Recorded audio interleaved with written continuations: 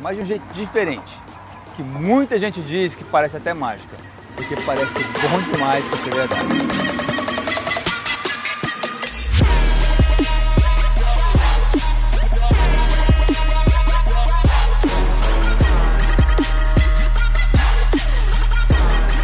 Bem, hoje um brother me deu essa barra aqui, falou, cara, come essa barra aqui, porque você falou que essa barra aqui é boa. Não foi assim. A gente foi tomar um café, ele pegou me da barra, falou, come a barra agora. Eu falei, vou comer agora, não é hora de comer a barra, mas depois eu vou comer. Porque me falaram o seguinte, hoje, Sérgio, me falaram aí, escutei alguém falar, que mesmo se você tiver em déficit calórico, está em déficit calórico, mas você come um alimento com alto índice glicêmico, um carboidrato, você não vai perder peso. Primeiro, vamos nesse princípio, vamos bater essa tecla. Vocês já escutaram sobre alto índice glicêmico, baixo índice glicêmico? Provavelmente já.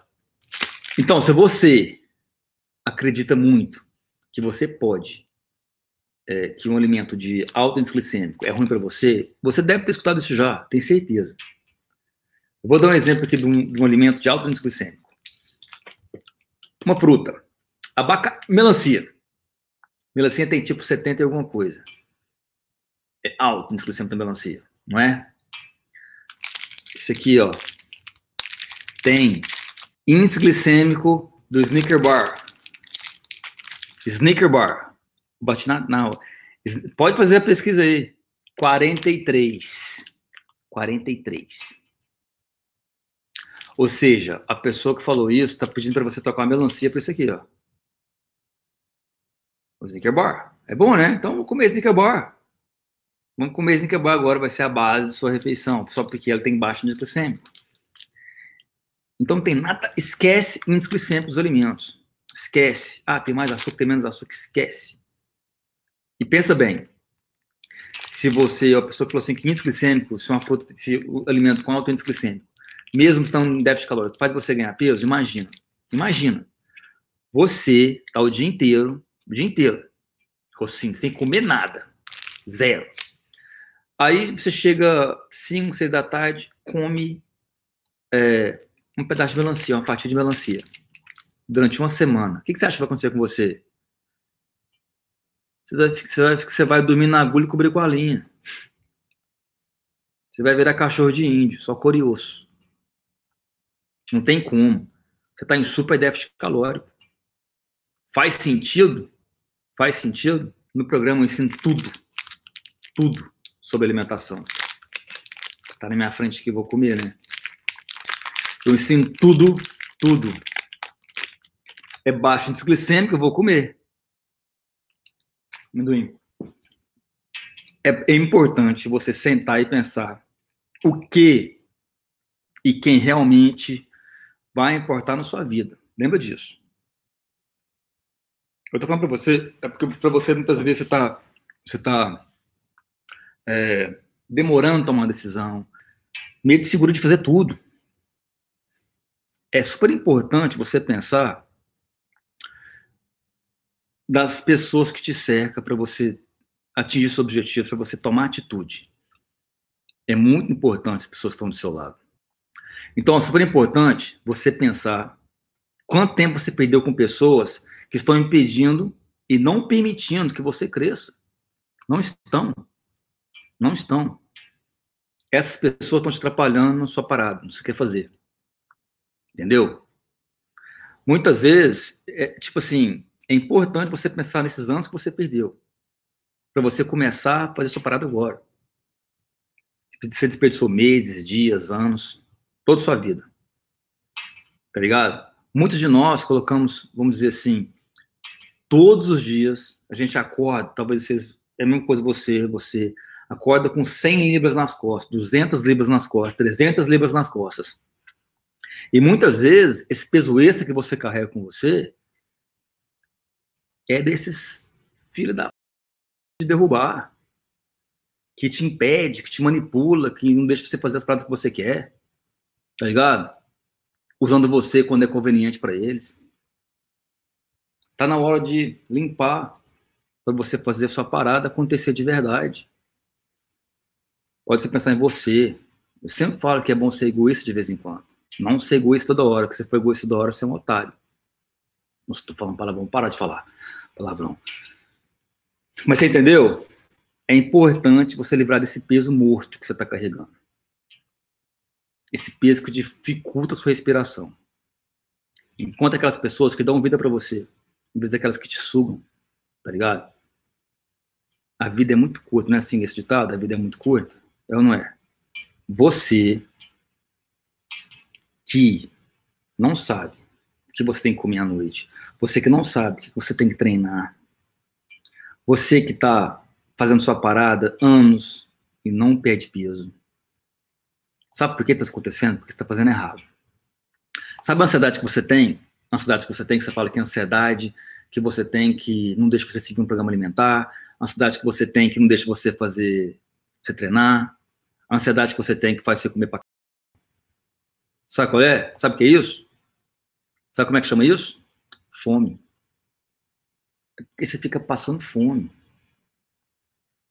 Porque você comeu muito ontem ou anteontem, aí você acha que tem que se punir hoje comendo um grão de arroz, um tomatinho, uma saladinha, fazer suco detox, que não adianta pra nada. Só enganação. Detox, não tem... O melhor detox que tem é o seu corpo. O seu fígado tem um detox, seu corpo do Joprada chama glutatione, que é um antioxidante sinistro. Que um suquinho não vai fazer zero de efeito comparando com o glutatione que seu corpo tem. Se a pessoa fala pra mim assim, eu tô com problema no fígado, que detox que eu tomo mesmo? Vai pro médico. Tá ligado? Vai pro médico. Não tem uma detox nenhum, não. Se você sofre com essas paradas, você tá fazendo errado. Eu quero te ajudar para você encontrar o caminho certo. Ou um caminho mais fácil, um caminho muito mais fácil. Vamos dizer que eu quero que tudo seja igual antes. Antes de Instagram, antes de tudo. Eu quero que você volte a comer arroz, feijão, batata, carne, pizza final de semana. Isso que eu quero que você faz. Porque a sua ansiedade vem porque você não come. Tá ligado? Se você fica sem comer, se você, come demais sábado, come demais domingo, aí você vai começar a se punir, eu vou comer mais nada. Segunda, terça e quarta, você não come porra nenhuma. Jejum de tantas horas, vocês estão falando que jejum é do... Você começa a fazer jejum, daí, você, da quinta-feira, sexta-feira, você tá dando patada. Juliana, o que foi? Qualquer coisa você explode, briga na recepção, briga no médico. É fome. Isso é fome. Aí você vai chegar assim, tive um dia péssimo, ansiedade, aí você pega 5 Snickers Bar, você come tudo que tem na sua casa, você passa no mercado morrendo de fome, aí você vai botar a culpa na ansiedade. A ansiedade. Não é ansiedade, não é, Adri? Não é ansiedade. Ansiedade todo mundo tem, eu tenho ansiedade, todo mundo tem ansiedade. Aquela pessoa sarada que você vê no Instagram tem ansiedade também. Não ansiedade, tem que tomar remédio, mas é normal as pessoas serem ansiosas. Normal. Agora imagina ao contrário. É o que eu salvo muitas pessoas aqui assim. O programa KT Smart ensina isso. Eu salvo muita gente assim. Eu ajudo muitas pessoas assim. E eu me ajudo também. O que eu tô falando pra vocês é que eu pratico isso há anos. Sempre lembrar de falar aqui pra vocês também. Eu pratico isso há anos. E eu venho antes nos meus alunos. Olha os resultados. Olha os que eles falam. Eu quero simples. Que você comeu demais domingo, ok. Faz parte. Mas, segunda-feira, você não vai fazer jejum louco. Não vai comer igual passarinho. Vai comer normal. Segunda, terça, quarta, quinta, sexta. E daí, quando você comer isso, quando você vai lá no seu médico, não vai dar patada em ninguém. Você vai estar comendo. Olha o que eu falei com a Di hoje, com a Diana. Tanto que a ansiedade dela diminuiu. Tanto que ela tá feliz, ela tá comendo bem. À tarde tem um rangão, eu falei até a dieta dela, como é que era a dieta dela. Ela tem bolo de chocolate, ela tem estrogonofe, ela enjoa estrogonofe. Ela faz um leite condensado queimado, que chama, eu nem sei como é que é isso direito. É uma parada que ela faz lá, que ela me explicou. Faz leite condensado quente. Nem vou experimentar. Mas tá mais feliz. Tá mais feliz. Cícera, você viu, né, Cícera? É super gratificante, André, super. Lê sobre o que você achou sobre as dietas de agora, intermitentes cetogênicos. Obrigado, Bárbara, obrigadão por ter assistido, escutado. Então, quando você entende que a sua ansiedade vem de fome, que sua compulsão vem de fome, tudo começa a mudar. Não vou falar para você que isso é a cura, não, porque pode ter várias coisas envolvidas, mas é uma ajuda foda, uma ajuda forte. Por quê? Primeiro, eu tenho certeza que vai atacar menos as coisas, porque você vai estar sem fome. Quando você está com fome, vira aquela loucura. Você vai atacar. Você vai. Aí começa a inventar coisa. Aí tá lá, comeu, né, domingo. Aí tá sentou com um amigo, nossa, a minha amiga tá fazendo a dieta cetogênica. Você não come nada de carboidrato. Pô, você pode comer picanha, você pode comer linguiça, você pode comer bacon. Nossa, é mesmo, irmão. Posso mesmo? Posso. E ela me emagreceu 15 quilos. Nossa, vou fazer isso amanhã. Aí faz uma pesquisinha na internet e vai lá, mete a cara. Primeiro dia, comi bacon, comi ovos, comi picanha. Aí tá a tarde, acabou as calorias. Já começa assim. No outro dia, não, amiga, tá ótimo, amigo, brother. Comi bacon, tá massa demais. Aí, quinta-feira, já começa a ficar bolado, né? Aí sai com os amigos, sai com a família. Aí todo mundo põe seu arrozinho com feijão, tá ligado? Come uma frutinha. E você lá, na picanha. Vai uma frutinha aí? Não, posso não, é cetogênica. Beber? Não, posso não, cetogênica. Aí vai todo mundo, os amigos comeram bem a semana, tá perdendo peso, comendo de tudo. Aí chega no aniversário, na festinha, sabe? Na casa da sua amiga. Ah, amiga, tamo aqui o bolinho de chocolate. Ô, brother, tamo aqui o bolinho de chocolate. Não posso, tô cetogênica. E aí? Aí vai chegar uma hora, fera, que você vai falar assim, meu Deus do céu, não aguento mais cetogênica. Aí você vai atacar tudo. Você vai atacar tudo. Cetogênica. Cetogênica é o pá, pá, pá, pá, pá, pá, pá. Aí, mas você perdeu 3 quilos, né? Cetogênica. Você fala, desisti. Eu não presto. Vou tentar de novo. Se não deu certo, por que você vai tentar de novo desse jeito? Se você odiou. A mesma coisa de um intermitente. A pessoa. Eu tô falando isso, gente. Tem muitas pessoas comigo que fazem de um intermitente. Tem pessoas comigo que fazem cetogênica. Tem pessoas comigo que são veganos. Raw. Tem pessoas comigo que só comem coisa crua. Mas eles gostam do estilo de vida deles. Eles gostam de verdade de fazer isso. Tá, jejum intermitente. Aí você fala assim, ó. Você viu uma reportagem de jejum intermitente. Jejum intermitente tem muita coisa legal nele. Ele pode ser saudável pra caramba. Eu tenho tantas pessoas que fazem comigo, mas se adaptam bem, gostam, se sentem bem com o jejum intermitente. Ou seja, cetogênico de intermitente, jejum intermitente ou vegano é mais um estilo de vida que a pessoa leva. Elas gostam. Não sente falta de arroz, de fruta, nada. Não quer comer um bolinho. Já falei muitas vezes pra você, tem cliente meu que não come há mais de anos, 5, 6 anos, não toma uma cerveja, não come bolo, não come nada fora da dieta, faz o pacote e leva pra onde que eu for. Falei, cara, e quando você sai com a namorada? Não sai com ela. Ela entende. E quando você viaja? Eu viajo, leva minha comida, eu faço em casa. Ele gosta de ser assim. Gosta. Pronto. Perfeito. Você gosta de ser assim? Então tenta. Se você não gosta, então não tenta. Não vai dar certo pra você.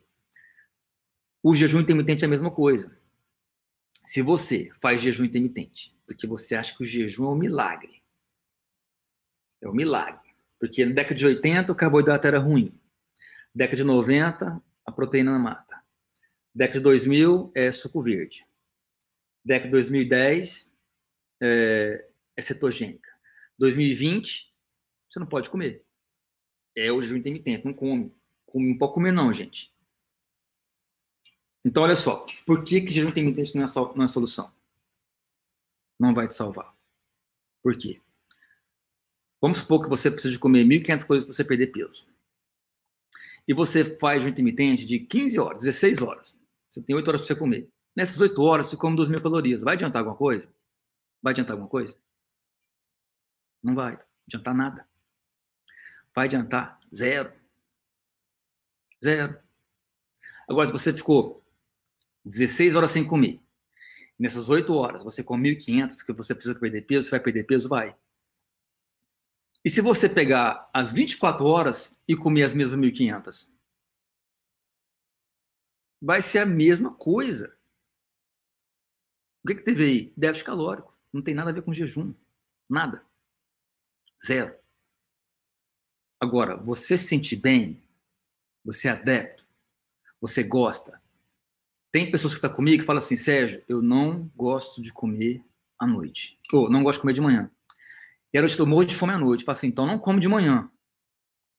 Pega essas calorias e come tudo à noite. Pronto. É um super jeito de você melhorar as compulsões.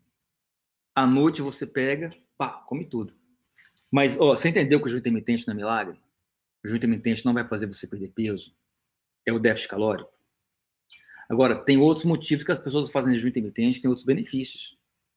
Mas, falando em perda de peso, não. A não ser que você se sente bem no comer de manhã, aí quer comer só à noite, e você vai comer menos por causa disso. Ou deixa de comer à noite, come só de manhã, ou na sua hora. Você se sente bem. Mas não é sentir bem 1 mês, não. 2 meses, 3 meses, não. Tá ligado? É pra você fazer a parada pro resto da sua vida. Resto da sua vida. Tá ligado? Resto da sua vida. Não é só fazer uma vez. 1 mês. O efeito ioiô é isso. Você sabe o que é efeito ioiô? Você sabe o que é efeito ioiô? Como que é efeito ioiô? O efeito ioiô tem outro nome também, né? Porque usa muito ioiô aqui nos Estados Unidos. É que você ganha peso e perde peso rápido. Vou explicar e você vai dar razão para mim o que é efeito ioiô. Presta atenção. Você está fazendo dieta que você perde 15 quilos em 3 meses. Mas você está comendo só salada, frango, batata doce. Só. Está comendo só isso. Só isso. Aí você perdeu os 15 quilos. Só que aí, quando você chega no peso que você quer, o que você vai querer? Comer normal. Eu quero comer normal, gente. Aí o que vai acontecer? Me fala o que vai acontecer. Espera alguém falar o que vai acontecer com você. Quando você volta a comer normal. O que vai acontecer com você? Eu vou responder as perguntas aqui, tá? Você passou 12 semanas sem ter final de semana, sem tomar sua cervejinha, sem comer nada de errado. Vamos dizer assim, errado. Sem comer o que você gosta. Depois você quer ser feliz de novo. Por que não ser feliz comendo o que você gosta? Por que não? O corpo que você tem, os hábitos que você tem hoje, é os seus hábitos, certo? O que você come é só ajustar. Como que eu falo que ajustar? É o seguinte, você pega os alimentos de verdade que você gosta, as frutas que você mais gosta, os grãos que você mais gosta, os legumes que você mais gosta, frutas que você mais gosta, vegetais, e incorpora no seu dia a dia. Não tem alimento proibido. A carne que você mais gosta, a proteína que você mais gosta, você pode trocar todos os dias. Eu acabei de comer ali macarrão com feijão e carne moída. Eu gosto de isso. Pesei, tá dentro dos meus macros. Não deixa comer o que eu gosto. É estranho, né? Macarrão com feijão, mas eu gosto pra caralho. E você começa a aprender que você pode comer tudo. Nisso, você vai entendendo que você não precisa comer o que você não gosta. Que você vai ter resultados. Entendeu? Você vai ter resultados. Ah, vai. Vai sim. Se todo mundo tá no meu programa tem resultado, por que você não vai ter? Eu falo, sabe, eu brinco que mulher é bicho passa fome. Mulher passa fome é aquela mulher que passa fome mesmo. Aí quando vai comer, destrói tudo. É porque tá passando fome de verdade. Aí eu como muito, você não come muito, você passa muita fome. Você passa muita fome. Aí quando você vai comer, você acha que você come muito, mas você não come muito, você tá passando fome. Aí você tá comendo muito, você tá passando fome. Entendeu? É. Eu ensino para vocês isso tudo no programa. Lembra, o programa KT Smart que tá rolando agora lá, R$3 por dia. O programa fecha. lá dentro também, você pode fazer um upgrade para o KT Plus. O KT Plus VIP fechou já esgotou. Então você pode fazer o KT Plus também, fazer um upgrade. E eu te ensino tudo isso. Eu tenho vídeo ensinando, eu tenho eu lá te ensinando. Você pode conversar comigo o dia inteiro, o tempo inteiro, a hora que você quiser. Eu tenho 24 horas para te responder. Galera, vocês entram no programa, eu fico mais empolgado que vocês. Galera, fala, tô ansioso, tô ansiosa. Eu fico louco. Eu acho bom demais. Quando vocês... Hoje a Di falou hoje, a Diana, dos e-mails que ela troca comigo. Ela tá no programa VIP, que é no Telegram. No Telegram fica eu, uma pessoa que me ajuda, e a pessoa, né? Então, um grupo de 3 pessoas só. Então, eu não respondo só, tá, ok, faz isso. Não, troca ideia de verdade. Troca ideia de verdade. Meu programa, para você ver, eu quero zero seu dinheiro. Zero. Zero, zero, zero. Sabe por quê? Além de dar tudo para vocês aqui de graça, no meu programa, se você não gostar, eu te devolvo dinheiro. Não gostei, Sérgio, não achei que era outra coisa. Ok. Me fala o que é, que eu vou melhorar o meu programa e toma esse dinheiro de volta. Quando você quiser, as portas estão abertas, você pode voltar quando você quiser. Eu gosto demais das pessoas mudando, as pessoas entenderem o que é treinar, ensinar a treinar. Eu vou começar a fazer mais vídeos para ensinar vocês a treinar melhor, tá? Mais vídeos para você aprender a treinar um pouco melhor, para vocês começarem a ter mais resultados. Ó, você não tem nada a perder. Vocês não têm nada a perder. Você tá entendendo? Sabe por quê? Se você não gostar, eu te devolvo o dinheiro. Eu te devolvo a grana inteira.